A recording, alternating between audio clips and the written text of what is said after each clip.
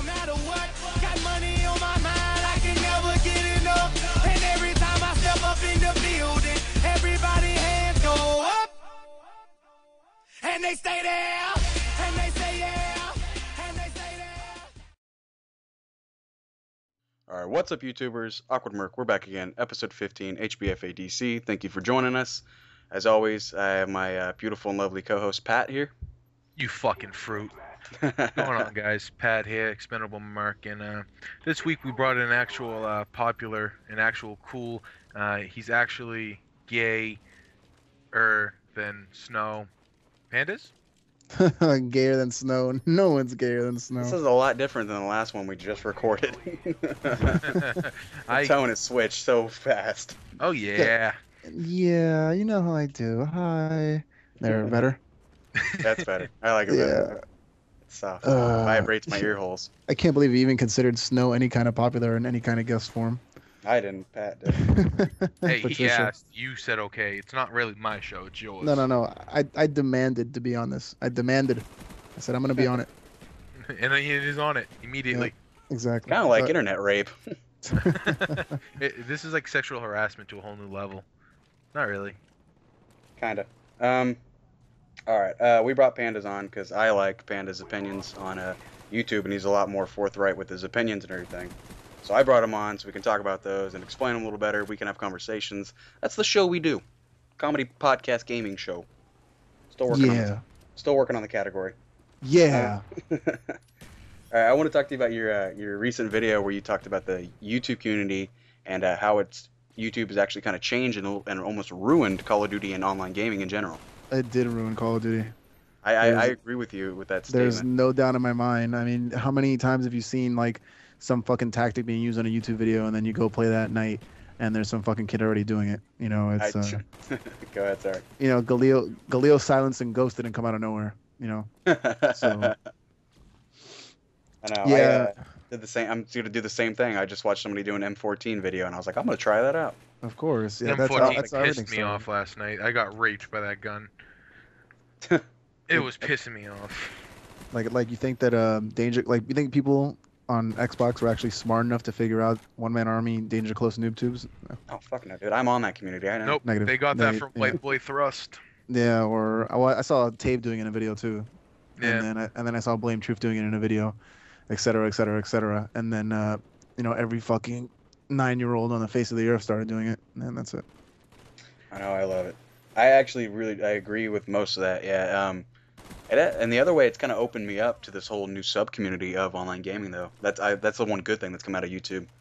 I mean, it did the same thing for me, and I'm not gonna lie, I've met a lot of people because of it, but you know, at the same time, you know, I really miss the days like when I first got Modern Warfare 2, and I would only play with people that I knew like in real life that I went to high school with.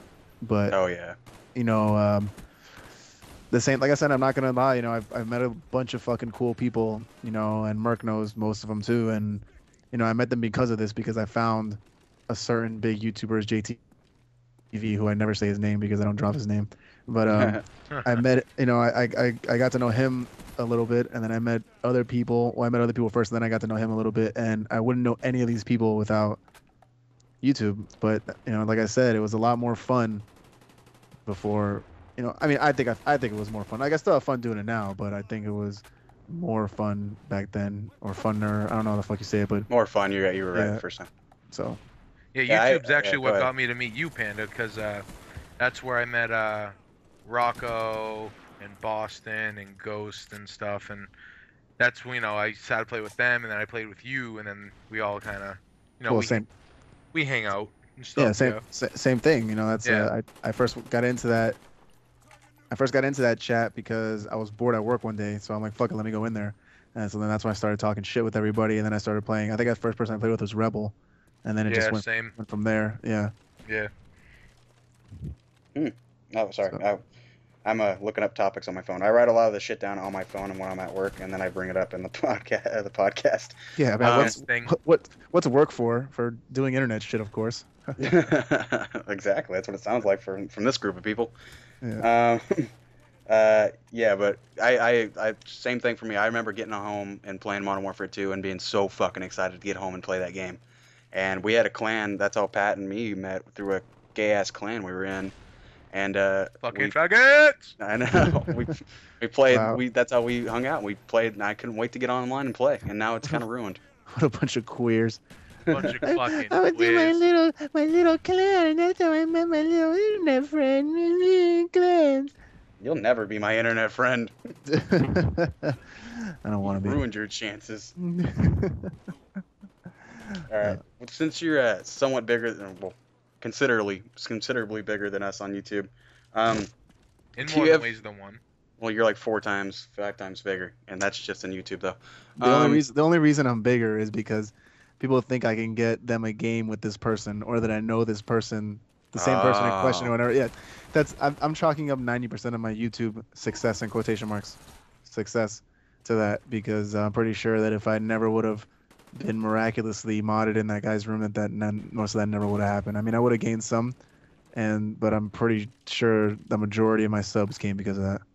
Yeah, we're doing it the hard way. I don't sub for sub That's or where we anything get like most that. of our views. Actually, I post the links in his fucking chat, and random people will sign on and go, oh, I wonder what this link is, and oh, it's H.B.F.A.D.C. Yeah, but the thing, it's just so hard to get noticed on YouTube. Like, so many people are doing it, and then Yeah, everyone's doing it. no, and then how do you get your name out? The only way, how do you advertise that? You have I'm to not gonna get a fucking hold take of one out of the an ad. bigger guys. Yeah, Yeah. I'm not gonna take out an ad on ESPN saying go to my YouTube channel. So you either hope to God that one of these bigger guys either hooks you up with a shout out, or you can band together with a bunch of little guys and hope you get noticed, but that takes forever. Or you go into other people's videos and you spam their chat box or their comment box. Oh, can you please check out my thing? And then everybody calls you a faggot, and you and you get your comment marked as spam, and that's it. But I mean, how else are you supposed to do it? Like, there's no, unless you get on a community channel, but then most community channels are small unless you're machinima. Yeah, So- that's you don't have to tell me, dude. I'm fucking Yeah. living it right now. So I mean, how do you get your name out there if you don't have some kind of connection? You gotta, well, besides don't be an asshole, but what are you supposed to do? Yeah, we have trouble with that because Pat's a fucking huge asshole, so Wait, we'll probably never go anywhere. I'm over it. I would be over it too if I was you, because you're an asshole. Yeah, Yeah. fuck yourself. Right now? You fuck you, you fucking queer. I'll fuck you all night. I do know it. you will. I'm waiting, man. You don't gotta tell me. I got the lube. Let's do it. All right, this just turned gay. Lube- Tyler, lube's for- topic lube's for- now. Lube's for pussies, bro. You gotta go in there fucking hard, raw as fuck, make that shit burn. Ugh.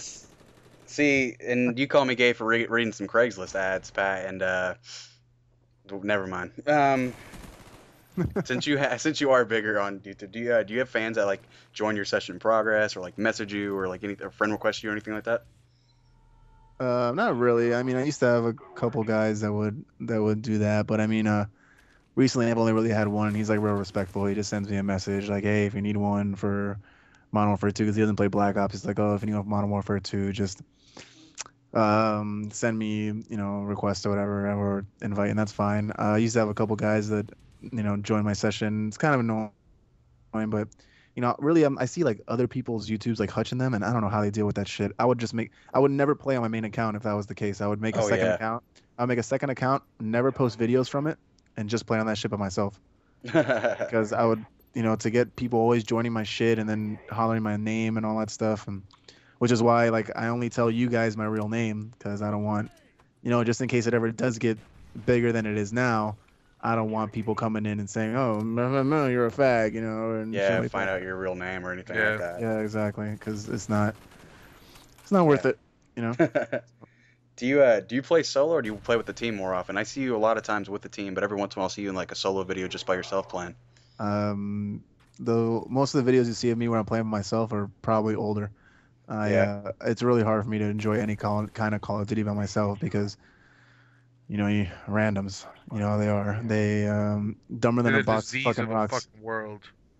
Yeah, it's just like I said in my other commentary, YouTube and KDR stats have made Call of Duty this giant transforming mold of vaginas, and they don't want to die. They just want good scores. They don't give a fuck about winning. So Yeah. You know, and then me, like, I care about winning. Like, the reason, like, if I really wanted to, I could start a new account, not play the objective. My win-loss will be, like, below 1, and I'll probably have, like, a 3.5 kill-death ratio. Yeah. But I just can't do that. You know, I've always been a competitor, and I want to fucking win. I don't give a fuck. If it says lose at the end, it's a loss. I don't care a fuck how Yeah, good that's how I feel, too. Yeah, I don't give a fuck how good I did. So, if I'm not winning, like my boy Charlie Sheen, I can't do it. So, yeah. I have Tiger's to. blood. I got tiger blood. Somebody is gonna make a fucking fortune selling shirts of Charlie Sheen's face with tiger blood on the bottom. I'll tell you right now, you're gonna see that shit at Hot Topic. Or him biting into a tiger. Picture of Charlie Sheen winning on the bottom, on the back tiger blood. All right. Well, is there anything you think that since you're a little bigger, like I keep saying, do you think we could do anything better on our episodes to maybe even enhance it and make everybody like the videos more? Get Sony Vegas, number one. I'm working on it. You gotta get Sony Vegas, man. It's like, it really is like, and it's not hard to learn how to use. Everything I learned to do on Sony Vegas, I learned from watching YouTube how-to videos. I went to school for creative advertising, right? I've learned more about Photoshop, InDesign, and Sony Vegas from watching YouTube videos than fucking my college taught me, my university. Because my university taught me theory on how to like sell shit. But when it came to actually hands-on program stuff, I learned more from YouTube, which is sad because YouTube is free and my education was $60,000. But you know. Oh, Sony Vegas I'm working on. You're gonna hook me up with that, and I think I could learn it pretty well. I learned everything else that we've been doing all on my own. It's like through trial and error. Some stuff works, some stuff doesn't work. I'll find it for you. I gotta holler at Rebel. Rebel's my torrent guy, so. All right. Let's see. Are you looking forward to any games that are coming out at all? Homefront. Recent Homefront, yeah. Yeah, me and you talked about that. I want to get Homefront just because it looks like Battlefield, and I've been playing Battlefield on the PS3. Oh yeah. And it's different, but it's just different. It's just like a breath of fresh air. Like I can see Homefront being like that game I buy, and I know Pat, you probably feel the same too because I know you're done with Black Ops already. But you you take Homefront, you play it for like a month and a half, and then something else comes, or you go back to Call of Duty. You know. Yeah, fresh. Yeah. Oh yeah, a nice little break from the bullshit. Yeah, exactly. That's how Battlefield's always been for me. I figure I'll play Homefront for a while. I'll probably make like a couple videos and then I'll chill with that. And then I'll kind of be back and forth between Homefront and Black Ops a little bit. And then, and then Modern Warfare 3 comes out and that would probably be a huge fucking chunk of shit. Yeah, I don't think I'm even gonna buy that one. I'm gonna buy it, but I don't know. I don't know.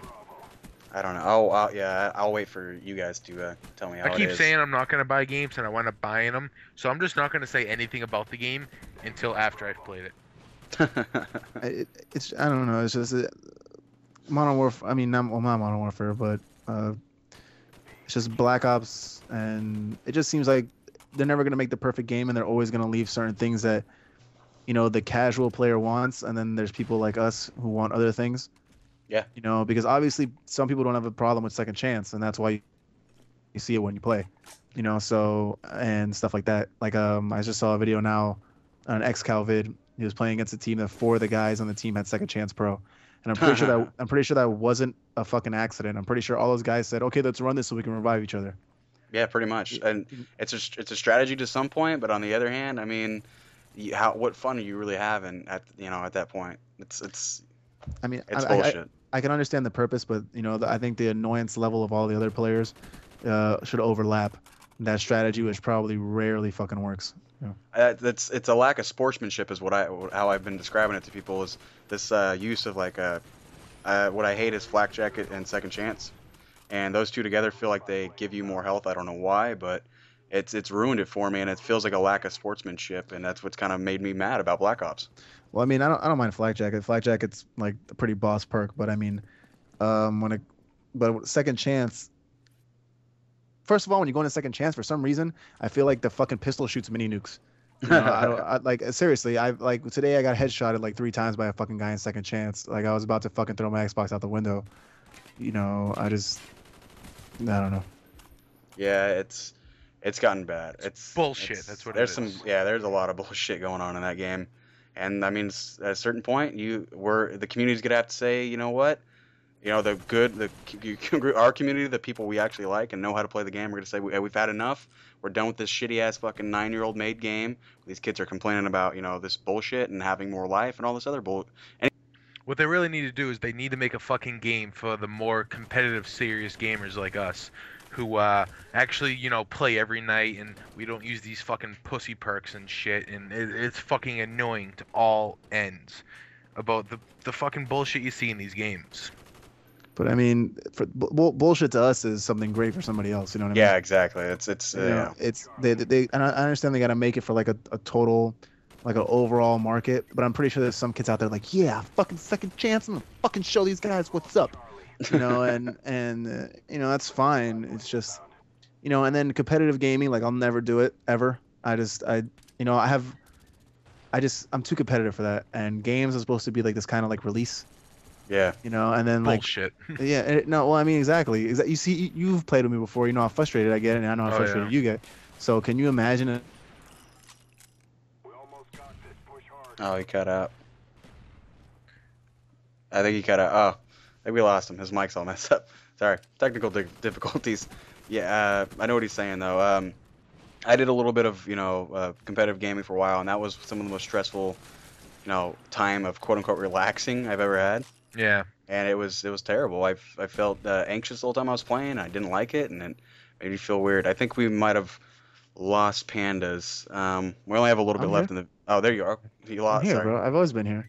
Oh, sorry. I thought we You just randomly stopped talking, dude. Yeah. Because Tyler's like, oh, well, either we lost him, and then I look at the Skype call, I'm like, oh, it still says 43 minutes to me. We lost your mic, I think. Oh yeah, well, it's been cutting out. It's been kind of gay because I had to get it on the Wi-Fi, so I had to go outside. All right. Well, thanks for watching the video, guys. We appreciate it. If you want more Pandas, check out his channel. There's going to be a link to it. Thanks again for watching. Make sure to comment, like, and subscribe. And thanks again. Later, fruits. Bye, guys.